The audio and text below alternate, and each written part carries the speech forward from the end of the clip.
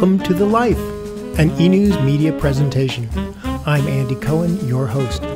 In this, the school's 150th year, our new name pays homage to the illustrious past of Brooklyn Friends and The Life, the student-run newspaper that had a 60-year run.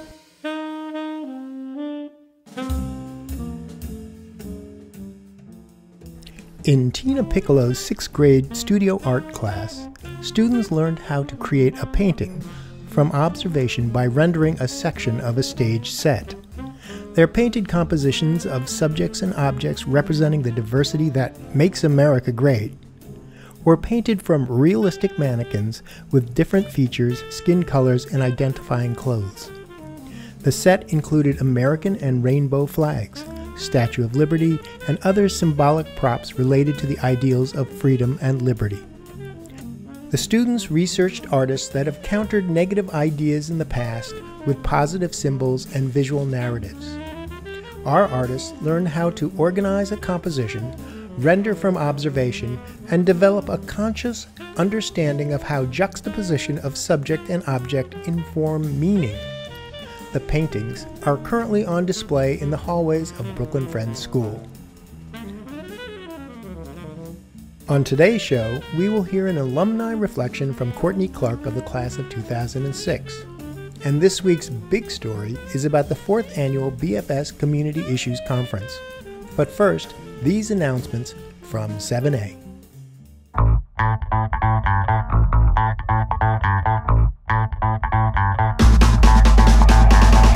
Come out on Saturday, December 2nd for the PAT Winter Best in Book Fair, 11 a.m. to 4 p.m. College Night for Family Juniors takes place Monday, December 4th, 6:30 p.m. at Lawrence Street. 4th grade parents have a tour of the middle school on Tuesday, December 5th, starting at 8:30 a.m. Winter music concerts are coming. Wednesday the 13th chorus, Thursday the 14th orchestra, Friday the 15th jazz. All concerts begin at 6 p.m. Hey guys, it's your boy, and on Wednesday, December 6th, there's a coffee hour on math for kindergarten parents. Jonathan Edmonds, math specialist, and Amanda Welch, kindergarten teacher, will present the engaging and informative workshop on what we teach and how we teach math. On Thursday and Friday, December 7th and 8th, there will be middle school and upper school parent conferences. Middle school students will have no classes. Upper school students will have a half day of classes on Thursday and no classes Friday.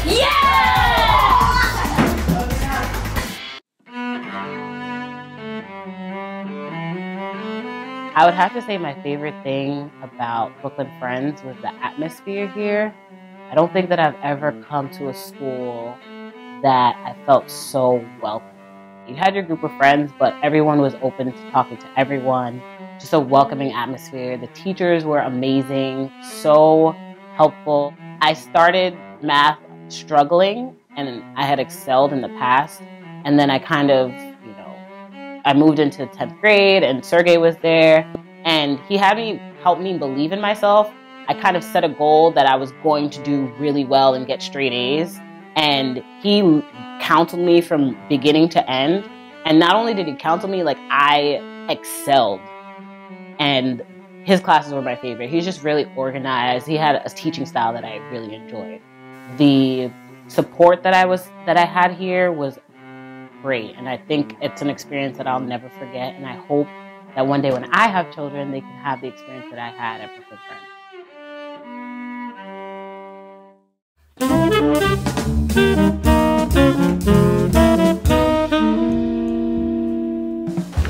And what I'm experiencing in activism in this moment, in this country and in other countries that I'm sort of my work touches, is that there's a separatism creeping in. That there's a sense that we should do our work in our own separate groups. And every bone in my body reacts against that. And it's just me. You might disagree, many do. I was raised Hindu, and the teachings that I was raised with are yet another fuel for the work that I do. And this being a Quaker school, I was very moved that you started with a moment of silence. And I understand how closely the faith behind the founding of this school, the philosophy, and the call to social justice, how close they are. That very nexus of faith and social justice is where I do my work. That was part of the keynote presentation of the 4th Annual Community Issues Conference. The BFS class of 2020 led the conference for the upper school with the support of Associate Director of Service Learning and Civic Engagement, Noel Quiñones. Students and faculty from Avenues, Buckley, Fieldston, Heschel, Nightingale Bamford, and Trevor Day School also attended. The goal of this student-led conference was to learn about significant local community issues, to connect with representatives from local partner organizations, and to identify ways that young people can support a constructive change in their community. There were 35 speakers representing 30 organizations. I spoke with Noel and 4 of our 10th grade student activists. Take a listen. Hi, Noel. You have the Community Issues Conference coming up. Can you tell us a little bit about that? Yeah, so the Community Issues Conference comes out of the class that I teach, myself and Natania Kramer, called Service and Justice, Raising Awareness and Inspiring Action.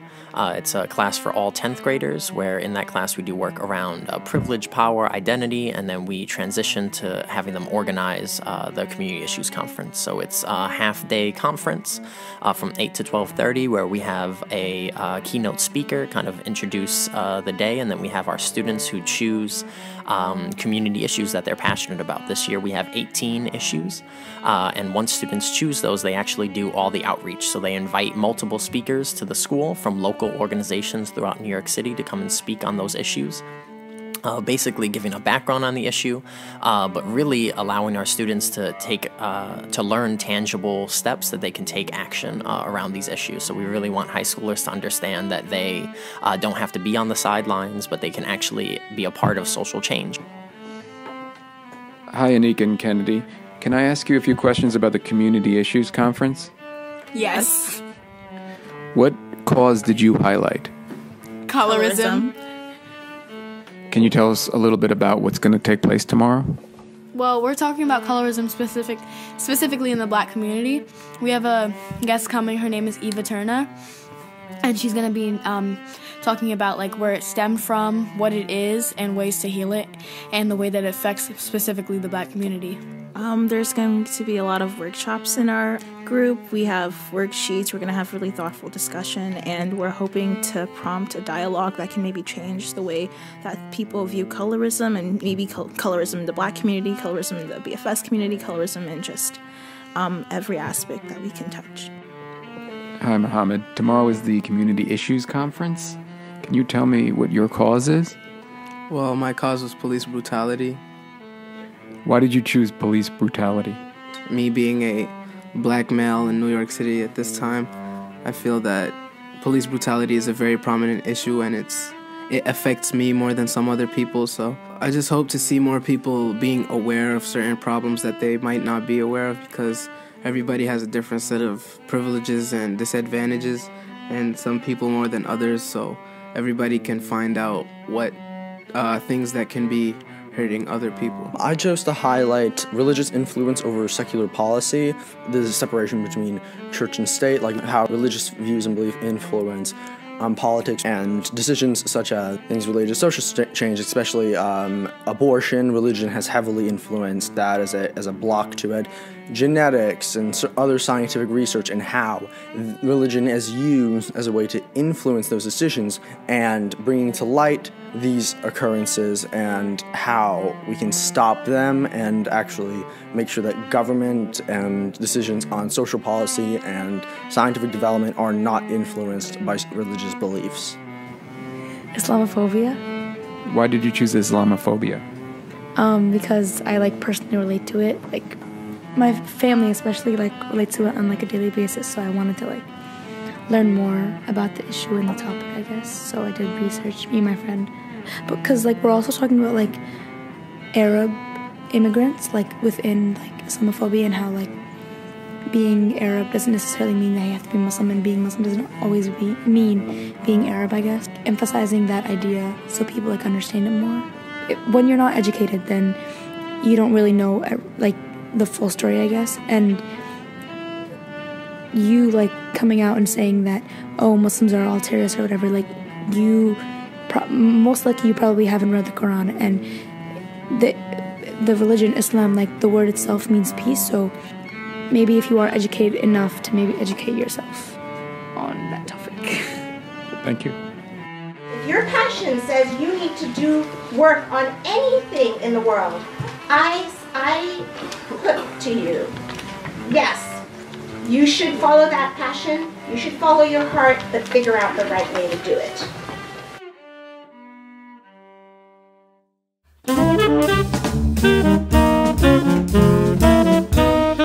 Wow, Paul, that seemed like a really fantastic conference. What did you get out of it? I was inspired by our students taking real action around important issues in their community.